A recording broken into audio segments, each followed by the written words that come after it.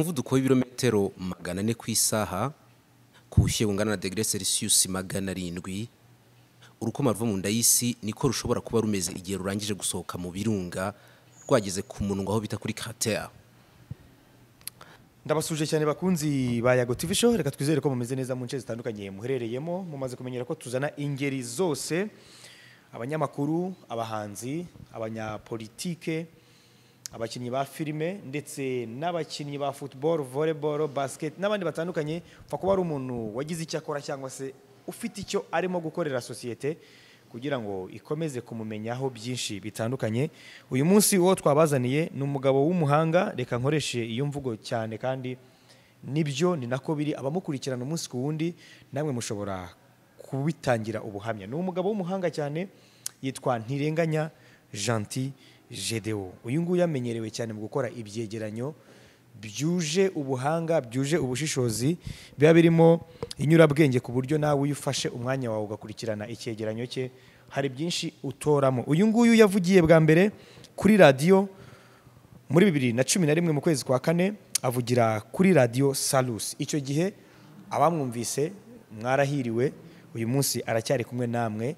Yatangiriye umwuga we kuri radio Salus, igihe kiragera yerekeza mu mujyi wa Kigali, akorera kuri radio 10, radio ifite imizi, radio ifite ibigwi hano mu gihugu cy'u Rwanda. Uyu munsi tuvugana Gentil Gedeon arabarizwa kuri Keti Radio. Uyu munsi nzi neza ko abamukurikirana hariya naho muzi byinshi kuri we, benshi mukunda ijwi rye, benshi mukunda analyse ze, benshi mukunda ibiganiro bagezaho. Nzi neza ko tugiye kubana muri iki kiganiro. Gentil Gedeon Ntirenganya akaba ari n'umugabo w'umwana umwe.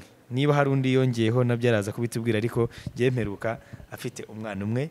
Ubwo bivuze ko afite n'umudamu umwe. Ni simvuga umwana umwe ngo mwumve ko afite abadamu babiri, afite umudamu umwe n'umwana umwe. Gentil, turakwakiriye kuri Yago TV show. Umuvuduko w'ibirometero 400 ku isaha ku bushyuhe bungana na degre Celsius 700. Urukoma ruva mu nda y'isi niko rushobora kuba rumeze igihe rurangije gusohoka mu birunga rwageze ku munwa aho bita kuri crater. Akenshi uzumva bavuga yuko hari ibirunga bikaze kurusha ibindi byitwa les volcans active cyangwa se inactivité. Na Nyiragongo niko imeze. Nyuma y'imyaka 25 bishobora kongera kuruka. Abantu benshi bari Rubavu na Goma bafite ubwoba yuko icyo kirunga kiri muri bimwe mu bikaze cyane ku isi gishobora kongera kikabaciraho umuriro. Ni Gentil Gedeon. Yego, ni Gentil Gedeon Ntirenganya, benshi mukunda uburyo akora ibyegeranyo. Nzi neza ko mumaze kumva ko ari we. Hari nabonye hari abantu bamwe na bamwe bajya biyitirira abandi, kumva nk'umuntu avuze ati ninjye mwanafunzi. Mama nari nk'ubujura giye cyangwa gusahurira mu ndu. Ariko bimwe mu bintu bitajya bisaza kandi biba bifite umwimerere wabyo n'ijwi ririmo. N'ijwi ririmo ni nayo mpamvu ijwi umuntu ashobora kuvuga ukavuga uno muntu ni runaka, kubera ko umwihariko we mu ijwi rye ubutandukanye n'uw'abandi. Ni nayo mpamvu kimwe mu bindi bintu udashobora kwitiranyaho ni igikumwe. Babyita ni ibintu biba muri byo bita ngo ni biometrie. Ni nkuko ibirango bigize umubiri wawe nta wundi ushobora kubyitirira. Bura nibyo biba biri secured kurushaho. Niyo mpamvu igikumwe kirakomeye kurusha isinya. Ubwo rero abadukurikiye kano kanya kuri Yago TV show, reka twizere ko mubashije kumenya ko turi kumwe na Gentil Gedeon Ntirenganya. Reka twinjire ku gitabo cy'ubuzima bwa Gentil Gedeon Ntirenganya binyuze kuri Yago TV show. Tugiye gusoma. Niba wumva witeguye gusomana natwe, icara hamwe dusome. Niba wumva wifuza gusoma kino gitabo, shaka fanta, shaka akantu k'akabiya, shaka akantu ukunda cyane, ugashyire mu kirahure, hanyuma twicare dusome. Niba udakunda gusoma rero ihangane, ubwo nta kundi. Ariko tugiye gusoma igitabo cy'ubuzima bwa Gentil Gedeon Ntirenganya. Umuntu Gentil Gedeon Ntirenganya bagusabye kumusobanura, wamusobanura gute? Hari ibyo wavuze wahereyeho, ibyinshi mvuga ni iby'abantu, ni ibigize aho bihuriye nyine n'umwuga nkora. Wabivuze yuko natangiye gukora itangazamakuru mu kwezi kwa kane hari muri 2011. Icyo gihe nari umunyeshuri muri kaminuza, nibwo nari nkinjira mu mwaka wa kabiri.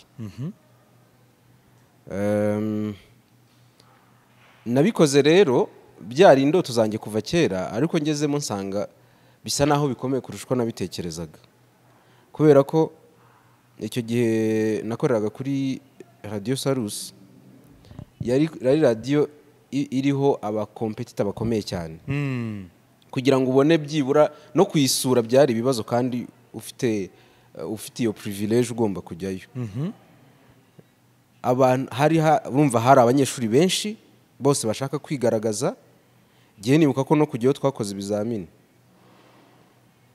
buri muntu wese ashaka kuba best ashaka kwigaragaza ntabwo rero byari byoroshye ikindi ni uko umuntu yabaga afite n'ubunararibonye bukeya nako ntabwo rwose kwari ukuba warumvise wenda radio cyangwa warasomye nk'ikinyamakuru gusa mwarimu akaba hari ibyo yakubwiye ariko nta bundi bunararibonye yego nibuka yuko inkuru ya mbere nakoze yamaze iminsi 2 itaraboneka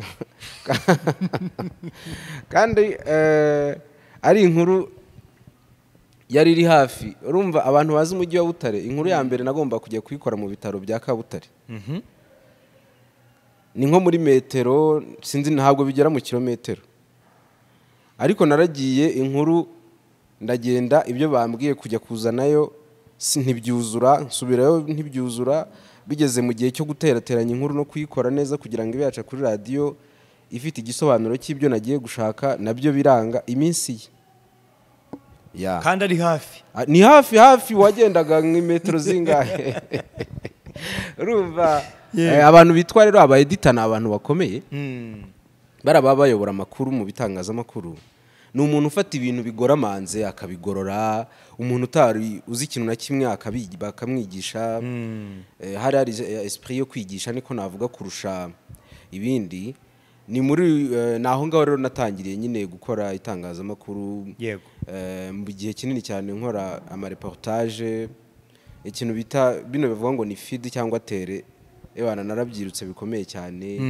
njya mu bigezaho njya mu biganiro amakuru nayo ndakomeza nkora n'ibiganiro gutyo mvayo 2014 irangiye mu kwezi kwa 12 njyayo mfite offer yo muri Radio 10 njya muri Radio 10 mu kwa mbere Radio 10 nkora 2015 mu kwa mbere ibaruwa yanjye isezera yanditse itariki 27 z'ukwa karindwi muhe mwaka muri 2015 ya nuvuga ngo hamaze amezi nahamaze amezi 7 ya nahamaze amezi 7 byabaye n'ikibazo bashaka kwanga ko nsezera kuko urumva baba baguhamagaye ngo utange service bakimara kuguhemba amezi angahe ngo urasezeye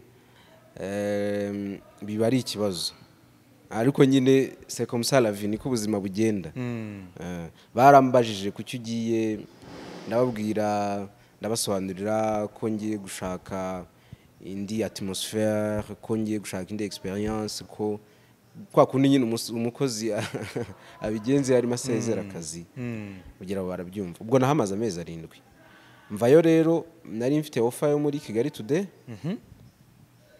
nasezeye ndagenda nduhuka nk'icyumweru n'igice hanyuma mpita ntangira akazi akandi kazi nayo nabonye muri Kigali Today vuga ko natangiye muri Kigali Today mu kwa 8 kwa 2015 ntangira nkora kuri radio nyine nkuko bari babimbwiye kugeza n'ubu ndacyari muri Kigali Today kugeza na n'ubu uracyabarizwa muri Kigali Today by'umwihariko muri Keti Radio nekereza ko njya Kigali Today ifite Keti Radio ni rimwe mu mashami agize Kigali Today Kigali Today igizwe n'ibintu byinshi birimo radio birimo ikinyamakuru cyandika mu kinyarwanda cya Kigali Today.com ikagira Kate Press iri dediye ku bantu bakunda ururimi rw'icyongereza ikagira ishami rya multimedia rishinzwe ibintu by'amajwi n'amafoto amashusho n'ibindi bijyanye n'ishami rinini cyane riri influential cyane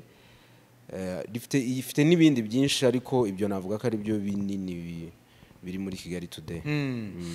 Hanyuma Gentil Gedeon yavukiye he yakuriye he ese uyu munsi ko ari mu mwuga w'itangazamakuru nicyo kintu yumvaga azakora mu buzima bwe cyangwa hari indi mpano yakuranye? Navukiye mu majyepfo, ubu ni mu karere ka Huye, ahantu bita Maraba. Abantu benshi barahazi kubera kawa. Kawa ni ukuvuga ngo nanjye navutse ahantu haba kawa. Nakoze no mu mirimo ya kawa nkiri umwana, kwa kundi uba uri umwana nyine ukajya gukorera ikawa n'iki. Iyo nabaga ndi mu biruhuko mu mashuri abanza cyangwa n'ayisumbuye ubanza narabikoze. Ni cyo kintu navuga kizwi cyane Maraba. Ndanasuza cyane abantu b'Imaraba bashobora kutwumva. Niho navukiye, ariko kubera ibintu by'amashuri rero usanga warahabaye igihe gito ugereranyije. Ariko navuga ko nta kintu cy'Imaraba na kimwe ntazi, keretse ibyahaza ari bishya. Hanyuma impano wakuranye ukimara kumenya icyiza n'ikibi, burya hari ibyo utangira gukinisha, hari ibyo utangira kuvuga, kugeza aho noneho utangira kwisobanukirwa ukamenya ko nukora mu muriro uri bushye, nukora mu mazi akonje cyane, nujya ahantu runaka ukibuka ko umubyere bukunyuza akanyafu. Icyo gihe niye mpano wari ufite? Je rero nshaka kuba nari mfite impano nyinshi cyangwa nta nimwe mfite, kimwe muri ibyo. Kuko nakoraga ibintu byinshi kandi nkabona ndabigerageza byose. Ndaguha urugero, naririmbye igihe kinini cyane, nyobora n'amakorari y'abana guhera muri Ecole de Dimanche mfite imyaka nk'itanu. Ubwo icyo gihe wari umuririmbyi? Nari umuririmbyi. Wari umuhanzi? Kuba umuhanzi rero byaba ibindi kuko natangiye kwandika indirimbo no kuzigisha abandi mfite nk'imyaka nk'irindwi.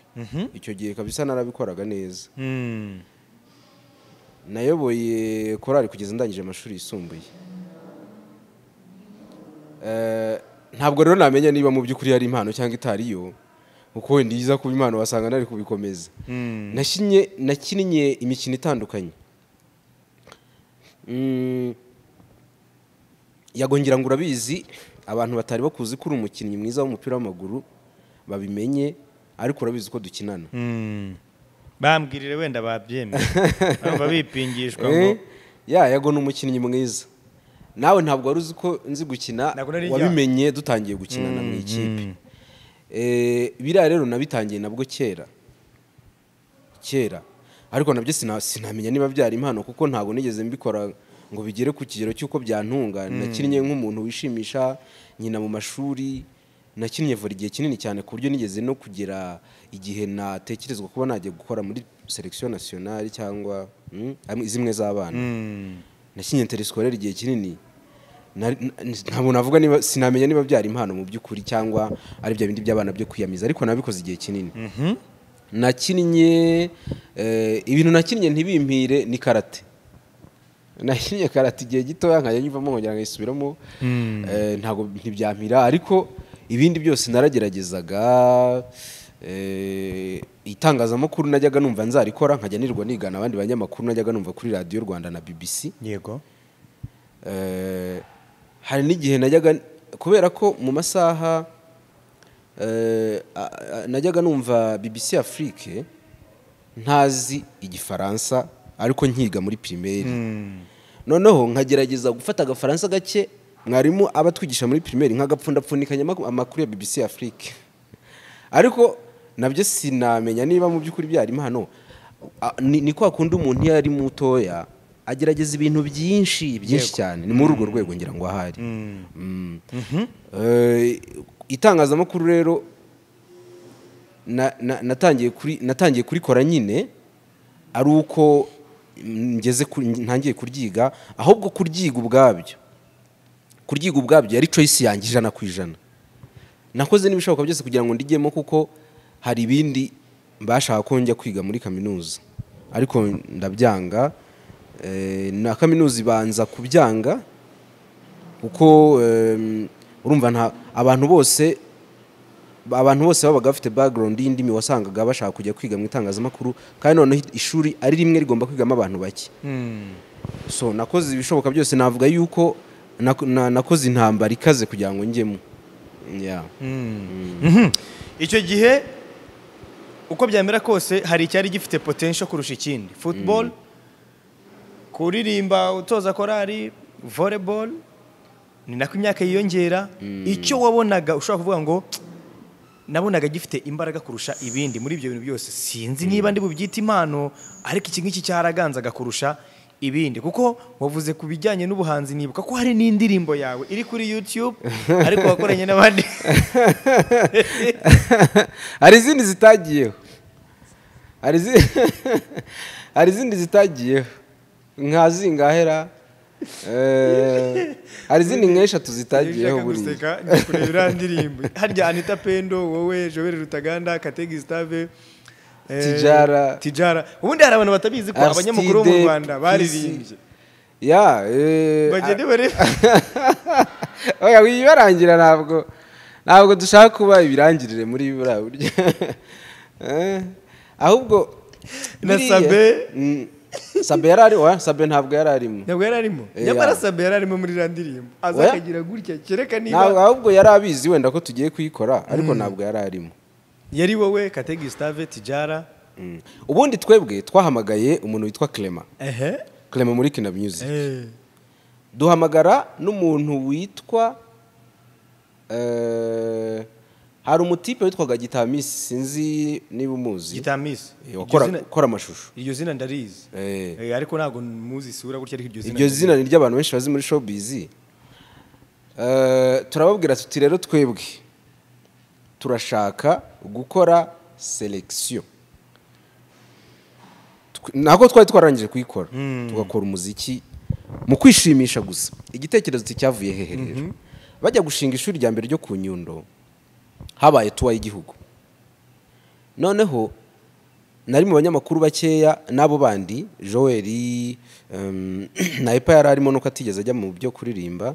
Joel, Kate, Tijara, Anita na Tino buraya yabaga ari nuko atashatse kuza mu ndirimbo. Noneho tukagenda duselektiona abanyeshuri, ariko ubwo twe twagendaga muri genre y'abanyamakuru. Hari buri kipe yabaga ifite ibyishinzwe. Yego. Noneho rero umuntu wari ukuri ibyo bintu, mu bantu bari bakuri ibyo bintu harimo Clement. Clement Kina Music. Igihe rero tourne yari irangiye, abanyeshuri bazajya ku Nyundo bose barangije kuboneka, kubera ko twakoraga akazi kenshi twirwa tugenda, turavuga tuti dukeneye kuruhuka. Ikiruhuko ntabwo byatugundiye ko dukora nk'ikiruhuko ngo tujye nk'ahantu ku mazi turuhuke, ahubwo twe twavuze yuko tugomba kurukira muri studio turi kuririmba. Umuntu rero wahise aduha studio bwa mbere, nawe twajyanaga icyo gihe, ni David Pro. Muri Future Record. Icyo gihe yakoreraga i Remera. Noneho rero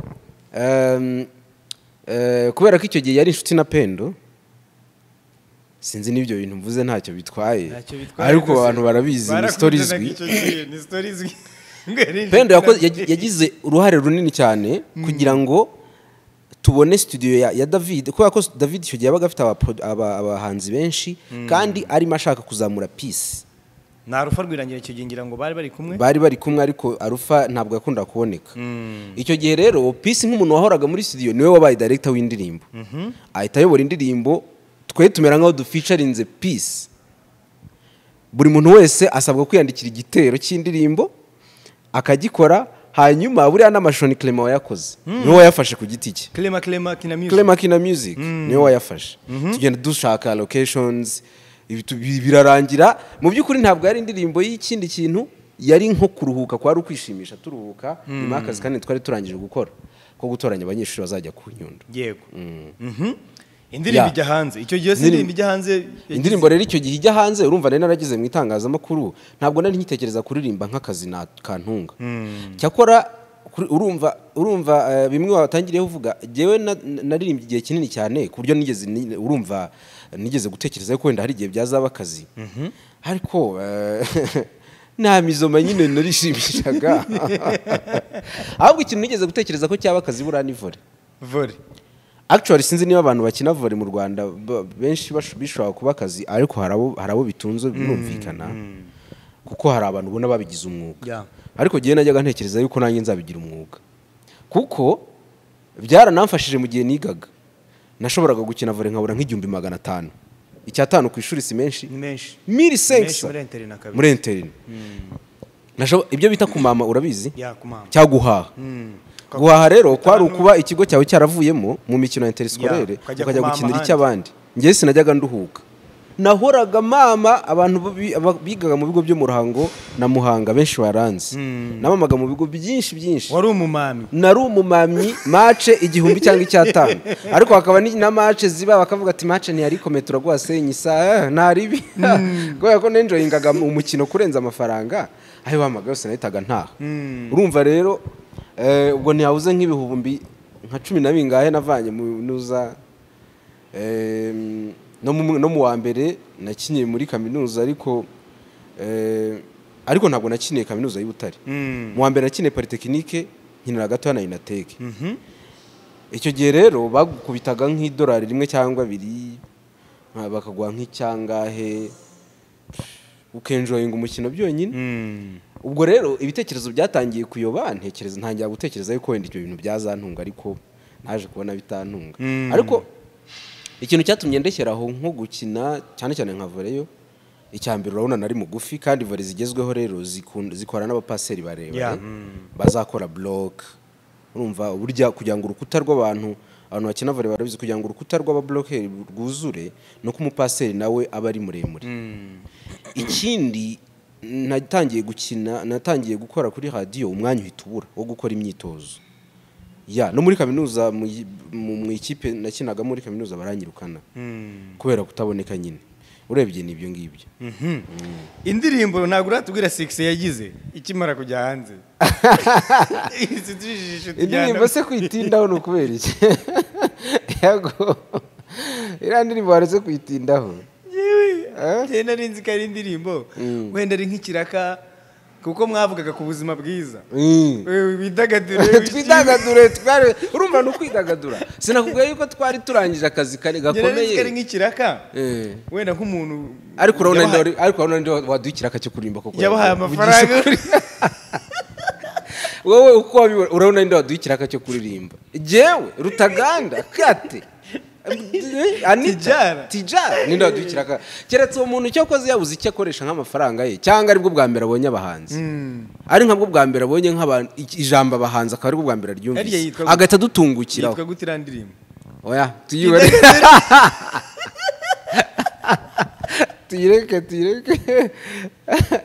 tuyireke niba hitwa ubuzima ni bugufi ni ngaho yigirira hafa hari abantu bazi ko abahanzi abanyamakuru b'abanyarwanda bataririmbye bararirimbye korabo ya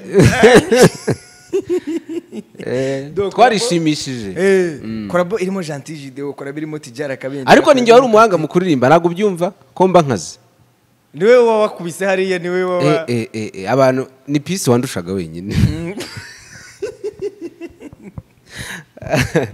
ndirimbo nyibonye naza gushyira link yayo kuri kino kiganiro abantu yishyireho abantu ariko ubundi iri hehe yavuye hehe ko byari byaribagiranye biriya bintu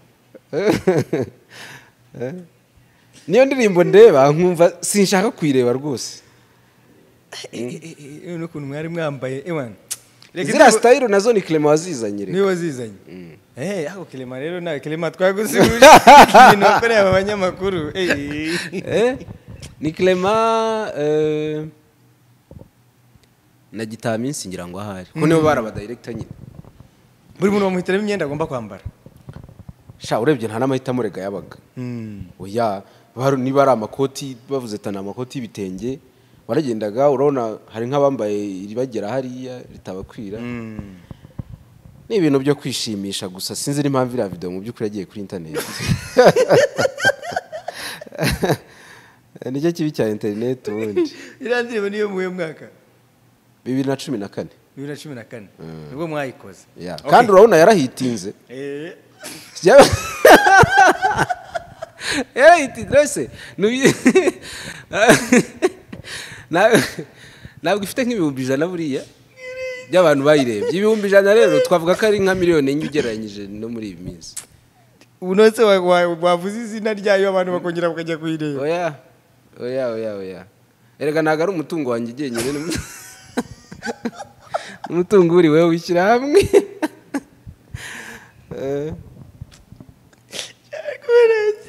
abantu muri buze kureba iyo ndirimbo muze kuduha comment reka indirimbo tuyiveho twikomereze ubuzima bwa Gentil Gedeon. Igihe kirageze, volley urayiretse, football urayiretse, nanjye reka nkutangire ubuhamya. Gentil Gedeon ari mu banyamakuru hano mu Rwanda, reka mvuge muri secteri ye, ari mu banyamakuru hano mu gihugu cy'u Rwanda bazi umupira pe kuri nimero 7 kugira ngo ewana upfe kukumva ko wamujegeza cyangwa se wagira ute ewana ni ikintu kigoye. Nkuko abibabwiye turakinana muri equipe ya showbiz y'abanyamakuru hano mu Rwanda. Ewana twagiye tunatsinda amakipe menshi. Ubwo ababizi murabizi. Ubwo mugiye kuzamuhita vanga turi ikini. Twarayatsinze natwe hari abadutsinze. Equipe ya Clement yaradutsinze. Yaradutsinze kabisa. Ikipe ya Clement yaradutsinze ariko yaratwibaga. Ntabwo wibuka ko basimbuje abantu hafi amakipe abiri. Bakinisha amakipe. Nese bira bintu biremewe se ahubwo bivuga ngo hafi bashyizemo amakipe kuvuga ngo twakinnye nuvuga ngo habanje ikipe ya mbere hajya hiya kabiri hajya hiya gatatu Gardien mushya mbese n'abandi bakinnyi 10 nabangaye bose bashya bivuga ngo twakinnye n'ama equipe ngaho Clement navugisha ukuri yuko yigeze atangira match akayirangiza kandi ntabwo yigeze ananirwa hagiyemo indi kipe we ni nkari bakinye nkari boss yanatsinzemo hari igitego yatsinzemo igitego cyo kutwiba nacyo Clement nawe ni umuhanga by the way. Clement ni umuhanga kabisa kuri foot. Ntimuzamubona ari muri studio ngo muvuge ngo nibyo ashoboye byonyine. No mu kibuga arabishoboye. Ariko equipe ye twarakinnye ibyo Gentil Gedeon yababwiye ni uko byagenze. Niba tubeshya zatumye mose. Nuko byagenze twakinnye n'ama equipe 3 niba tarane. Urumva kandi turi ikipe imwe. Twa dufite n'abasimburagira ngo bake twebwe. Kuko ikintu kigaragaza yuko yari ikipe bakinnye ari ikipe nini.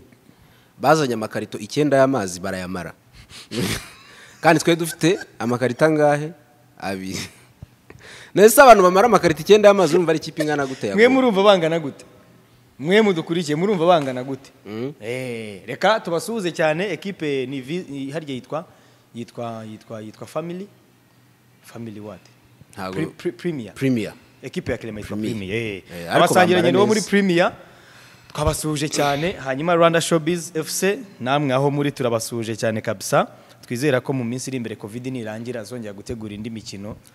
Gentil Gedeon nabonye yarabyibushye sinzi niba noneho baro yayishigura cyabo niyongera ibiro bingaye yago yarabyibushye ari nka kimwe oya nka bine cyakoze birimo oya ariko bino yikoze umwitozo nk'icyumweru bita bigenda twebwe nago taye zacu zigoye. Twikomereza ubuzima bwawe rero muri kariyeri ibyo byose urabiretse winjiye noneho mu mwuga w'itangazamakuru. Football urayiretse, volleyball urayiretse, kumama urabiretse, byose urabiretse. Icyo gihe hari ryari icyo gihe noneho niki cyakuje muvuga ngo bino bintu byose nakundaga ndabiretse ngiye gufocusinga kuri kino kintu cyonyine?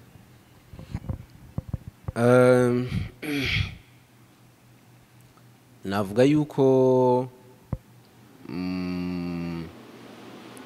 ubundi akenshi iyo utarakora ikintu ku buryo kibasha kuguha icyo wahoze we expecting cyangwa icyo wahoze utekereza icyo gihe wavuga yuko utarabikora nkuko wabyifuzaga.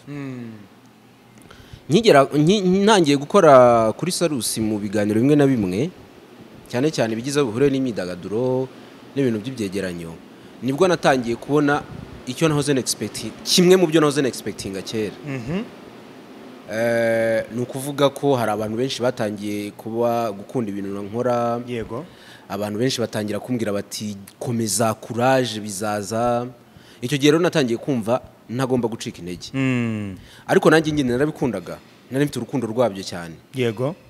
Noneho rero ndakomeza ndabikora uko nagendaga mpinduranya amaradiyo nkarushaho kubikora. Ubwo ni nako nyine ububonaga shahara kaza ukamera neza ubuzima bukagenda buhinduka. Navuga yuko kuba hari abantu batangiye kumenya bashobora no kuba wenda bari bake ariko bakaba bahari no kuba hari byarashoboraga kuntunga nkabona ubuzima bushobora guhinduka. Icyo gihe numvise nta mpamvu ngomba kubishyiramo imbaraga zanjye zose. Yego. Ni ukuvuga ngo winjiriye ku byegeranyo winjira kuri radio utangira gukora kuri radio cyangwa hari ikindi kintu watangira hashize nk'ukwezi hashize nk'amezi nkane mpita nkora icyegeranyo cya mbere ntago njya mbyibagirwa umuntu wa mbere watumye nkora icyegeranyo ni umuntu witwa Noel Dukuzumuremyi ubu ngubu ntasigaye akorewe mu nzego za ahantu muri communication mu nzego zitandukanye yego yakoraga ikiganiro cyitwa Menya Nibi Menya Nibi rero ni ikiganiro cyari cyaranyuzemo abantu benshi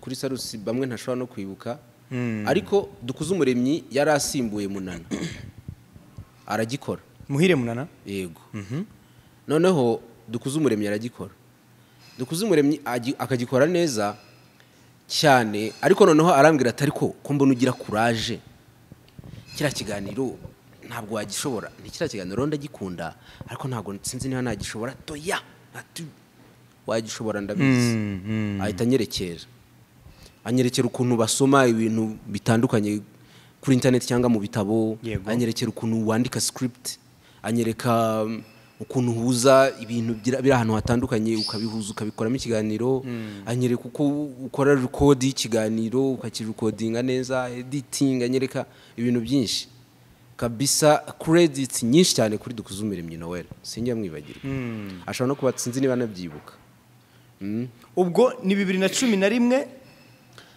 winjiye mu kwezi kwa kane ninjiye mu kwezi kwa kane Dukuzumuremyi atangira kunyereka ibyo bintu nko mu kwezi kwa munani kwa cyenda ko yaragiye kugenda yendaga kurangiza arimo akora igitabo noneho rero ubwo kubera igitabo no kwiprepara kuva muri kaminuza umwanya utangira kumubana mukeya nibwo yambwiye ati bikore ndibuka ko hari igihe nakoraga ikiganiro kimwe uyu munsi nawe mu cyumweru gitagakora ikindi uyu nkongera ngakora nawe agakurikiza ikindi agenda nyerekera ambwira ati hariya rero wakoze byari byiza ariko haburagamo akangaka ubutanka kongera ucyumvikana kuri radio bwa mbere hari feedback zaturutse mu banyeshuri mwiganaga ababyeyi bawe dore ko wari uri ni wanyu mu majyepfo zari zihe excitement za mbere mvugira kuri radio bwa mbere rero mvugira kuri radio bwa mbere ntabwo nashaka ko iwacu mu rugo babimenye numvaga nibabimenye bahita banseka kuko ntizeye neza yuko bimeze nk'ibyo bajyaga bumva abandi bavuga cyakora mvugira kuri radio bwa mbere kubera ko abanyeshuri twiganaga bo urumva yari field bo nifuzaga yuko babyumva kugira ngo baze kumpa commentaire cyane cyane yuko abanyeshuri benshi twiganaga harimo abari bataragera mu itangazamakuru harimo bake bari baratinyutse bake cyane none nanjye mba umwe muri bake batinyutse ubwo hahita hakurikiraho iki hahita hakurikiraho kwiyangaje njya gukora inkuru numvaga rero nshaka comments z'abanyeshuri twigana cyangwa abandi banyamakuru bari kuri Sarusi icyo gihe kuruta kuvuga ngo abantu bo hanze banyumvise navuga ni ahubwo yamba nibo banyumvaga batamenya ko ari jewe kugira ngo badeta bavumbura ko wenda nkiri gukora udukosa nyihuzagurika parapara niki icyo gihe rero kugira ngo noneho mu rugo banyumvise maze gukora nk'inkuru nk'eshatu cyangwa enye baravuga ati ko umuntu Gedeon siwe noneho nsanga njya kubasura nsanga barabimenye rero babimenye se mu rugo hahita bambwira ubwo abana bato dukurikirana barambwira ati twarakumvise ati twakumvise kuri radio ni jewe sha numva biranshimishije bambwira ko nta kibazo ari sawa nzakomeza bamakuhaje ariko urumva biba bikiri umuntu abakira amateri cyane urakoze utangiye noneho kwinjira ku byegeranyo urabikoze feedback ya mbere y'icyegeranyo cyawe cya mbere niba ukibuka wakoze kuki ese feedback zari zihe icyegeranyo cya mbere nakoze sinjya nkibagirwa nakoze ku bintu bita momification momification ni nka urabona ukuntu biba mu masosiyete amwe namwe ariko no mu Misiri cyane cyane ukuntu bumisha imibiri yes ndabizi bajyaga babikorera abafarawo ba kera nakoze rero kuri momification umuco waho wavuye uburyo bikorwa ese iyo habaye momification umubiri ushobora kuba conserver igihe kingana gute imyizerere ijyanye nabyo ya momification niki nari negeranyije ibintu byiza pe kandi byinshi ariko urumva nk'ubu numvise ikiganiro nakumva ko haburagamo wenda ibindi bintu byinshi ariko ngewe ko kuri iyo level yanjye numvise nari nagerageje cyantwaye nk'icyumweru n'igice gitegura n'umunsi nagikoze cyatambutse kuri radio bwa mbere icyo gihe abantu barambwiye bati wow courage wa undi nakubwiye Noel arambwira ati courage kabisa ati ni bien birimo biraza icyo gihe ukora kuri momification ubwo abantu batazi momification mwajya kurira mu mateka mu Misiri ndetse no muri Libya ntekeza ko ari naho hahera ibyitwa shadufu kwa kundi bacaga imiringo 5 hari ubutayu bakagira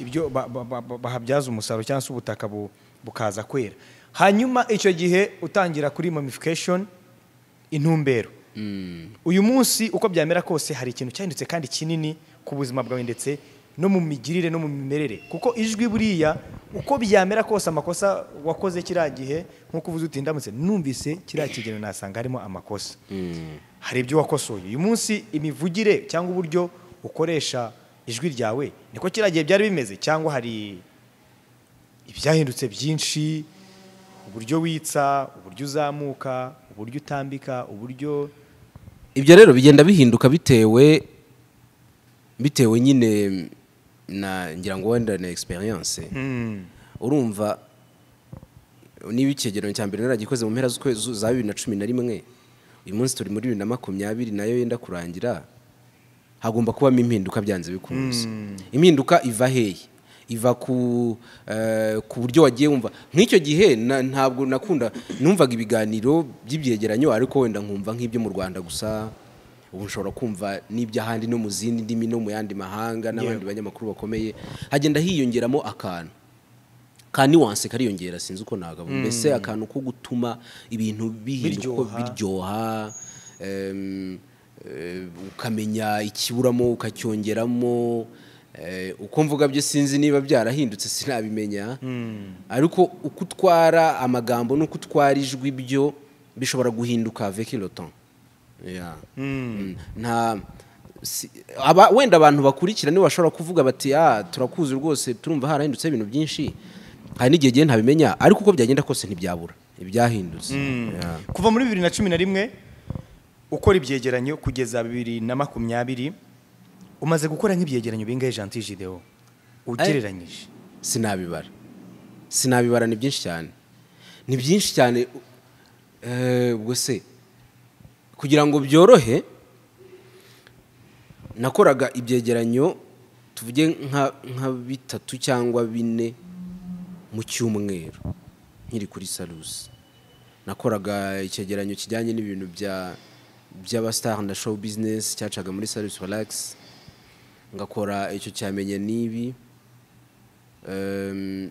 hakaba n'igihe nkora ikindi gishobora guca nko mu makuru urumva ibyo bigafata nk'imyaka 2 cyangwa 3 hafi 3 nkajya kuri radio 10 naho nakoraga ibyegeranyo nta makuru namwe mu gihe nari nakoze kuri radio 10 yabaga atarimo icyegeranyo cyanjye kongeraho ibindi byegeranyo nakoraga mu kiganiro nakoraga nanone cyitwa kazi ni kazi byari ni byinshi noneho rero ibaza ubu ngubu noneho ubwo nkora byinshi kurushaho ni byinshi ntago nabibara gusa ni byinshi sinzi na byari byagera ku gihumbi cyo koze ku gihumbi akonyega ko ari byinshi bya byose ni byinshi cyane impamvu nari ngumbaje ikibazo nagira ngo mite nkurikiza iki ngiki utekereza ko rame y'umuntu ingana gute niba ubwo ushobora ngo maze gukora ibyegeranyo byinshi ku buryo udashobora no kubibara ngo ubitonde kuvuga ngo ni umubare uyu n'uyu rame y'umuntu rero noneho ibyo bintu bikaba byarakozwe n'umuntu umwe ku mutwe umwe ku bitekerezo bidahinduka ariko bishobora guhindura imikorere kugira ngo bikomeze binyure ababikurikira ni ukuvuga ngo habamo gutekereza habamo guhimba habamo kuzana ibintu bishya habamo kurara ijoro harimo ibintu byinshi utekereza gute rame y'umuntu yago ubu urabizi ko ushobora gusanga ubwonko bwawe bushobora kuba ari nka terabyte nk'umunani ubwonko bw'umuntu ni bunini cyane hakiyongeraho ikindi kintu cy'ingenzi rero yuko nubwo ari bunini gutyo ariko ibintu bitari na ngombwa ubwonko burabwiyambura cyangwa bukabika ahantu kure muri inconscience kugeza ubwo nyine bimera nkaho byasibamye cyangwa utakibyibuka kugira ngo ibindi bibone aho bijya. Urumva rero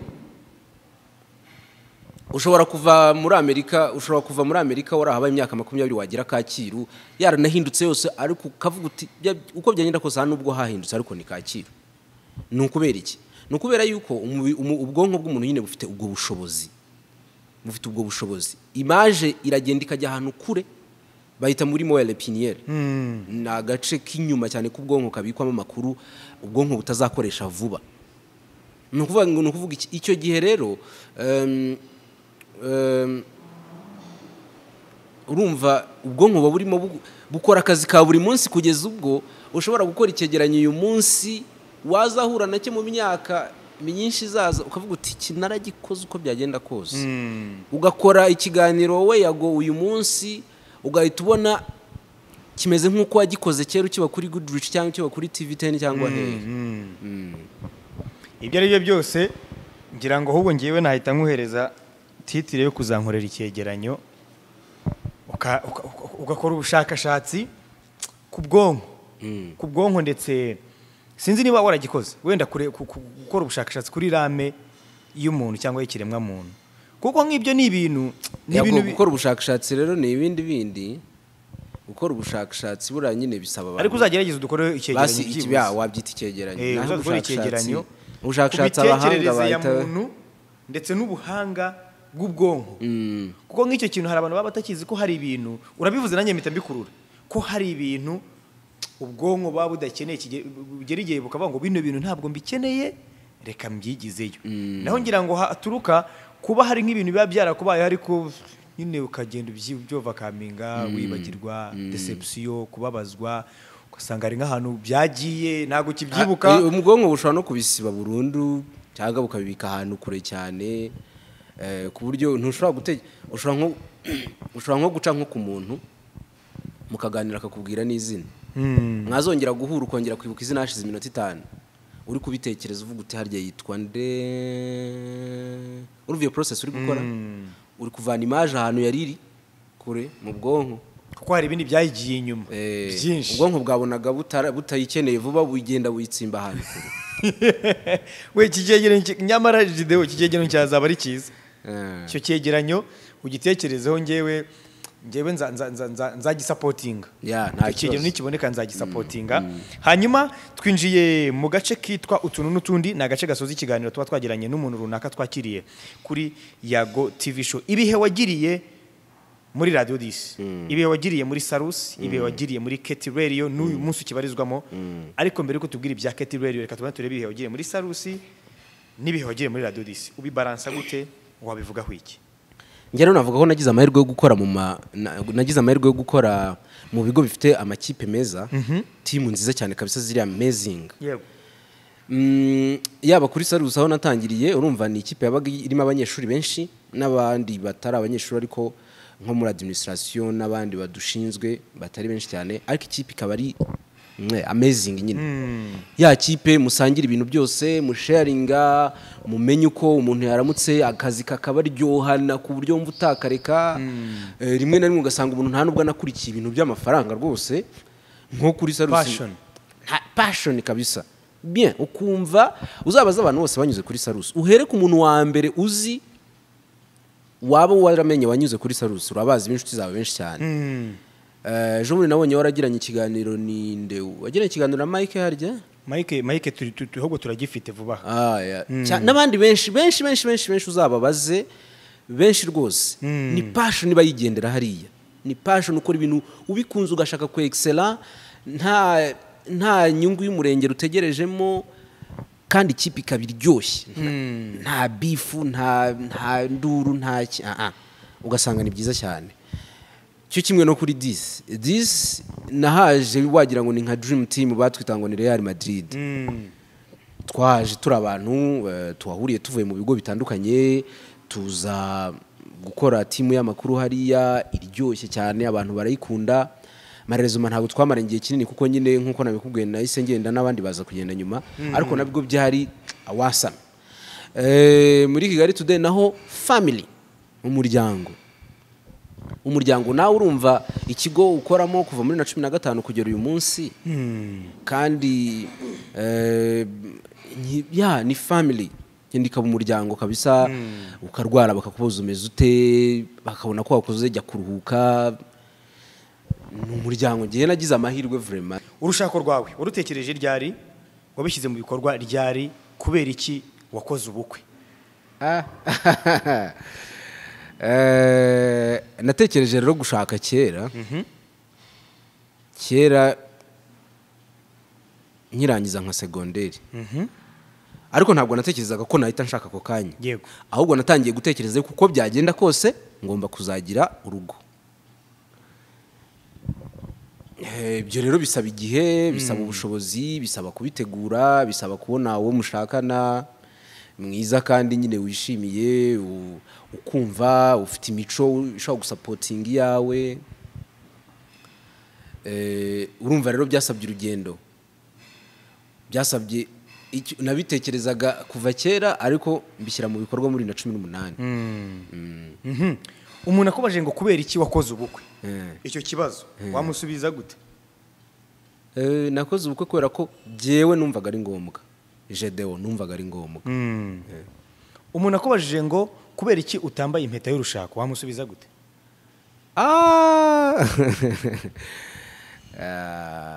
Keretse ari umudamu wanjye wimbajije kandi we ntago yabimbaza kuko ntago yakwibwiye ibyo biti ndazi impamvu naho undi wese nakumva ari ukunyinjirira biramureba se.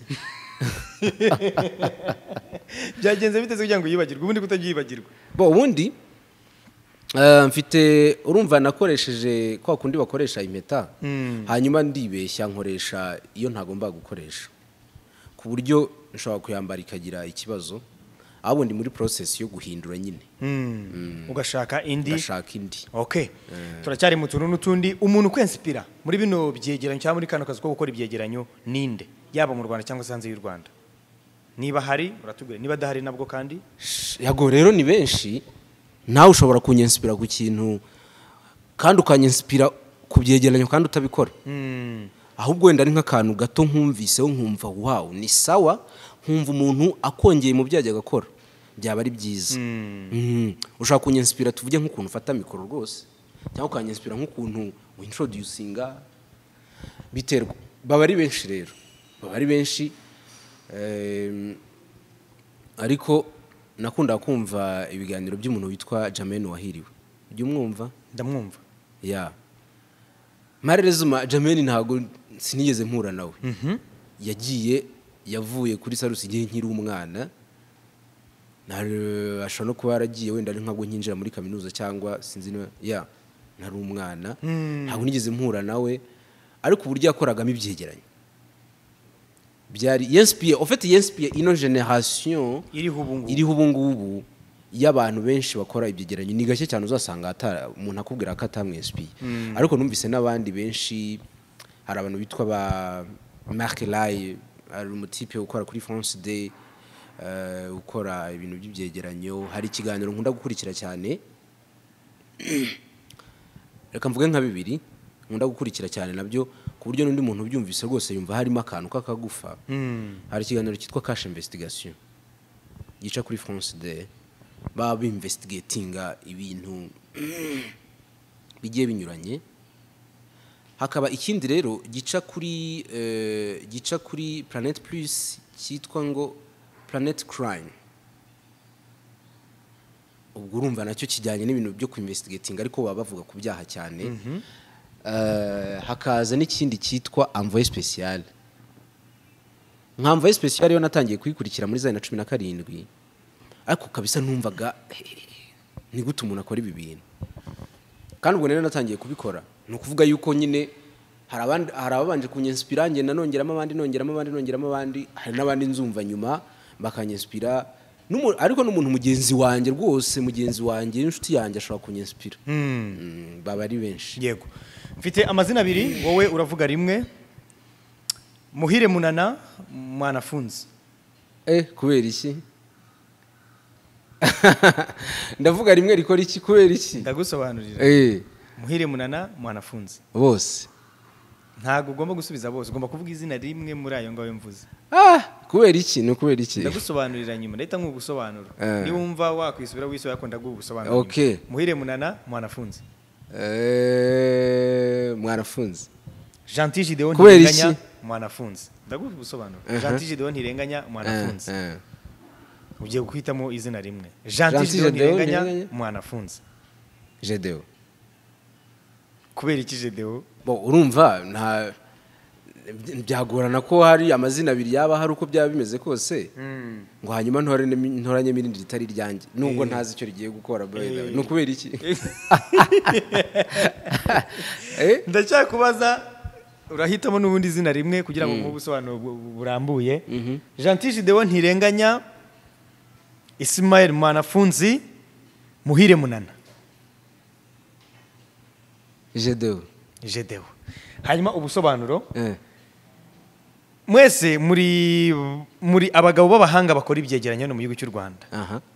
Impamvu nari nkubajije ngo mwanafunzi Muhire Munana hari uburyo wowe ushobora kubatondeka. Ukavuga uti ubundi abanyarwanda bavuga ngo akariho karavugwa.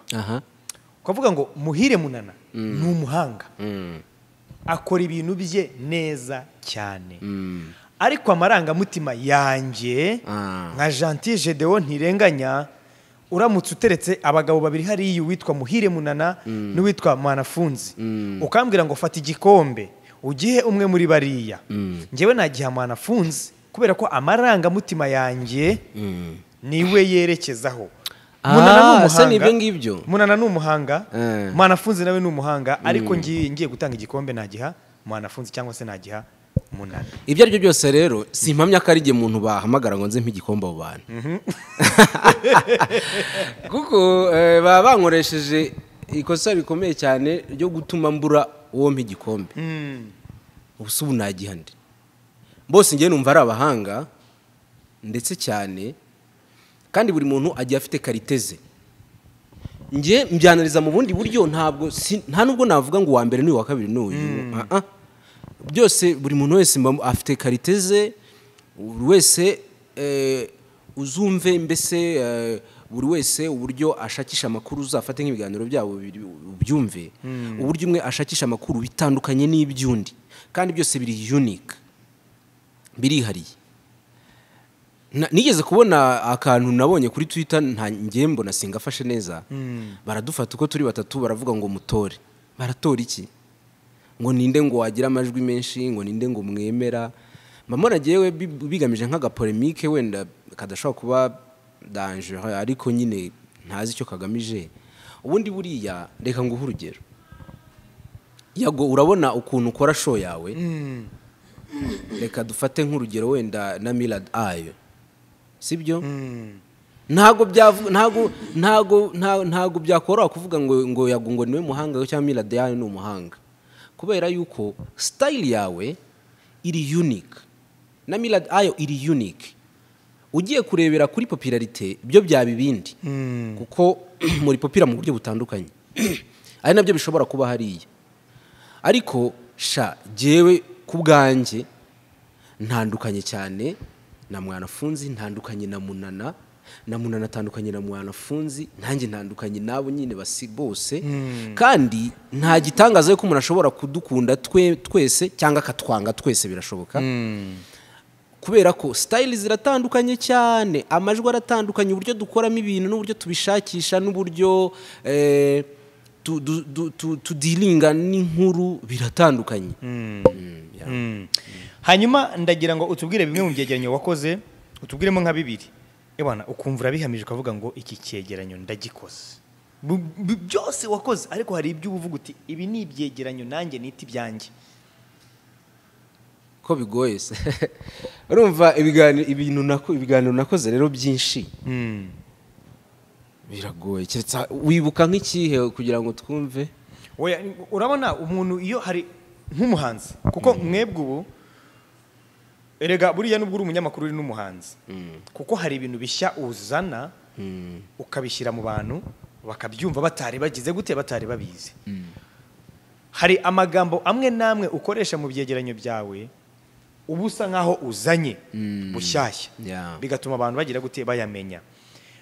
Umuhanzi uko byamera kose hari igihangano bavuga ngo kino cyegeranyo cyanjye nakoze, ino ndirimbo yanjye nahimbye, nanjye ubwanye nshobora gusubira inyuma nkagenda nkayumva. Ibiganiro rero navuga yuko niba navuga ngo nakunze cyangwa nakumva ko ari igihangano wenda cyanshimisha ni byinshi, kuko nta na kimwe kitantwaye imbaraga, nta na kimwe abantu bagiye kumenya ntabize icyuya. Ariko hari nk'ibiganiro nakoze nko mu Rwanda.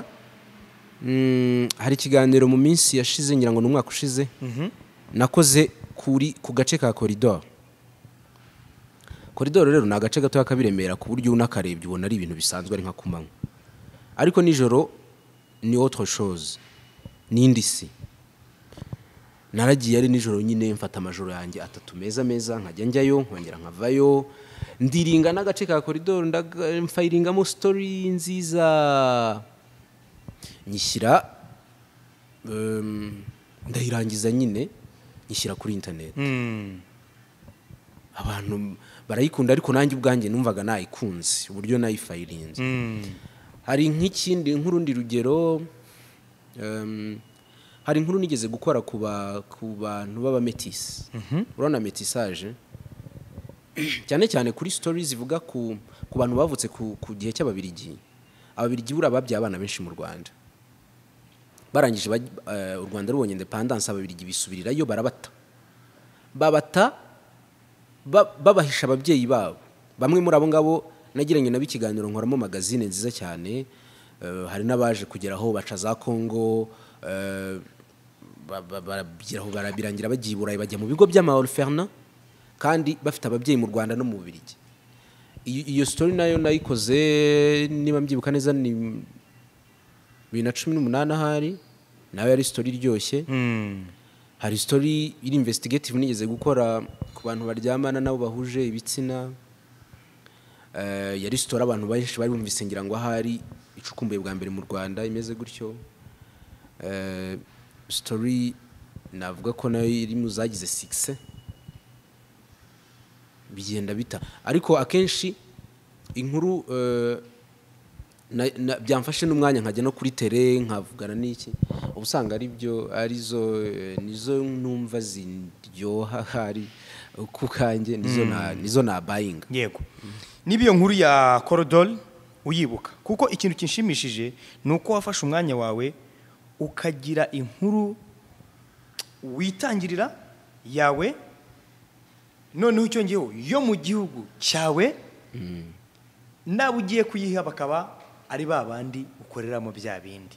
Nekereza ko icyo ni ikintu tubura, reka nkoresha imvugo, turakibura hano mu bantu bakora inkuru zimeze gutyo, abantu bakora ibyegeranyo, kumva ko dufite natwe ibintu dushobora gukoraho story kandi karyoha, ikumvwa n'umunyamahanga akayikunda, kuruta uko twagiye kuvuga wenda kuri nabyo ni ingenzi, ariko nako dufite. None se ubu ngurambwira ngo ukoze icyegeranyo wenda ku birunga nk'uko wabitangiye ubitubwiraho, ugakora inkuru kuri ku babyeyi wenda bapfa babyara, ugakora inkuru ku bitaro, services zitangwa mu bitaro, ugize ngo ntizaba ari inkuru nziza. Ahubwo usanga kenshi tujya kwidokimanta cyane kuri za nkuru z'aba legende babayeho hanze, ba Bin Laden, Osama, ba Hussein, ukuntu bafashwe, uburyo bishwe iki, kandi ugasanga natwe dufite inkuru dushaka kugira. Iyo nkuru rero impamvu nge nyikunze ari nayo naha agaciro cyane, nuko ari inkuru wirayeho amajoro ariko udakoresha ibindi bintu by'abandi ngo bihindure wenda cyangwa se uwidocument cyangwa ukorera research, ahubwo akaba ari ibintu wigereyeho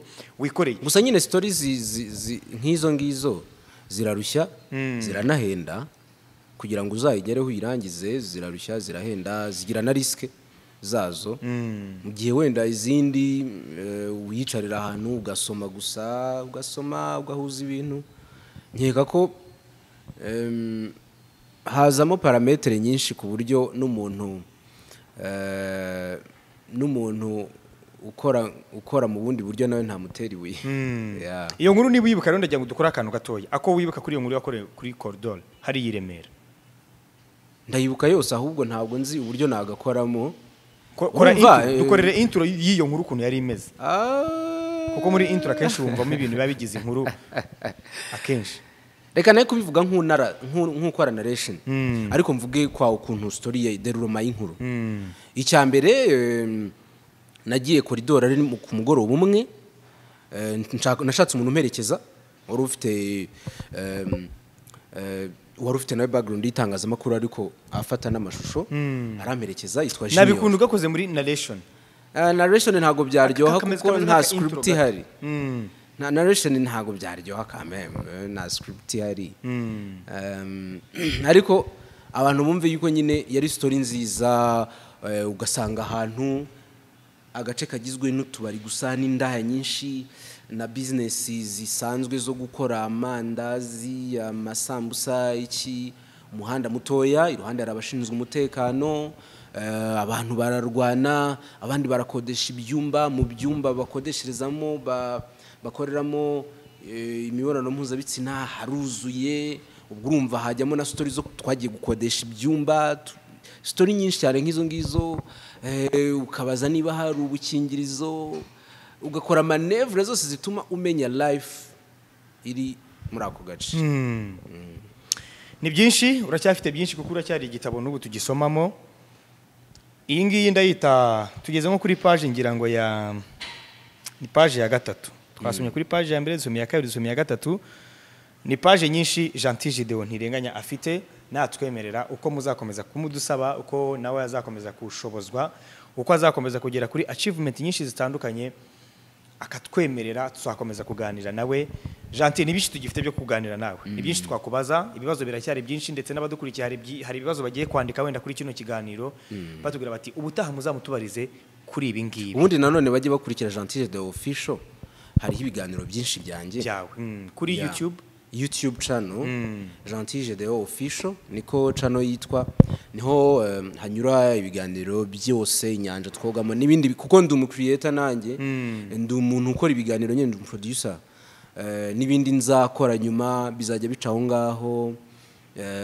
ushobora no gucaho ngaho kwambwira uti nakubonye kwa Yago hanyuma rero dukorera iki ngiki ngiye nubaha ibitekerezo by'abantu cyane yego ni Gentil Gedeon official kuri YouTube genda ukore subscribe hanyuma ukomeze kumva ibiganiro byiza uze no kunkorera pin Yago ndayikora kabisa ndayikora mani none se mbere yuko dutangiye ikiganiro sinaguye ko uri mu banyamakuru yewe njya mu mwanya Gentil Gedeon nago mbabeshya uyu ngari mu banyamakuru no mu gihugu cy'u Rwanda nyafata umwanya wanjye nkumva ibiganiro bye nkumva ibyegeranyo bye nk'ubu ngubu ubushize numvise uburyo watugejejeho uburyo Kabuga Felicien nakurikiranye iriya nuza yawe yose kuntu wagiye umuvugaho uburyo yafashwe kuntu yagiye mu bihugu yajya bikekwa ko nibwa ahantu wavuze ngo birekekwa ko yavuga mu Burundi cyangwa se ava muri South Africa cyangwa se ava Ethiopia ibyo byose ndabyibuka kuko nkurikirana ibiganiro byawe hariya byose ibyegeranyo byose utambutse aranda bikurikirana reka rero ngushimire cyane kandi ubwire ngo umusanzu utanga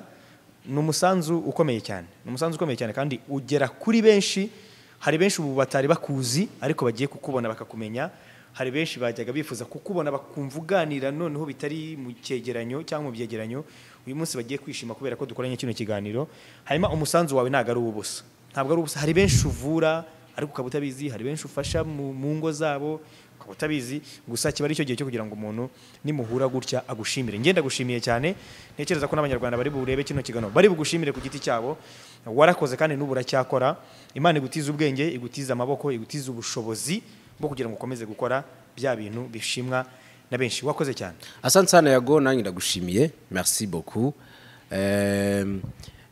kabisa nawe iyi brand doringi uyubatse vuba ariko isiba brand ikomeye cyane bigaragara ko umuhadi waka wihangana perseverance nyinshi nawe utubwiye imvune zawe wasanga ari danger ariko nyine ukabicamo byose ugakora brand ikomeye gutya ugacalenjinga abantu benshi urabona hari ibintu byari byarabaye nk'ihame yuko content ya YouTube igomba kuba ari umwanda iri dati mwebwe rero ikintu mwaje gukora ni uguhindura iyo mindset kuki content igomba kuba umwanda kuki Yago kubera iki ntago nzi niba ari byo byakuvanye mu rugo kugira ngo uhindure content ariko mu bintu byo wahise ukora nabyo warabikoze donc ubu ngubu mwa challenges abantu benshi coup de chapeau courage kandi bino bintu nyine muri gukora ni byiza Merci beaucoup. muzinspira abantu benshi cyane courage Bless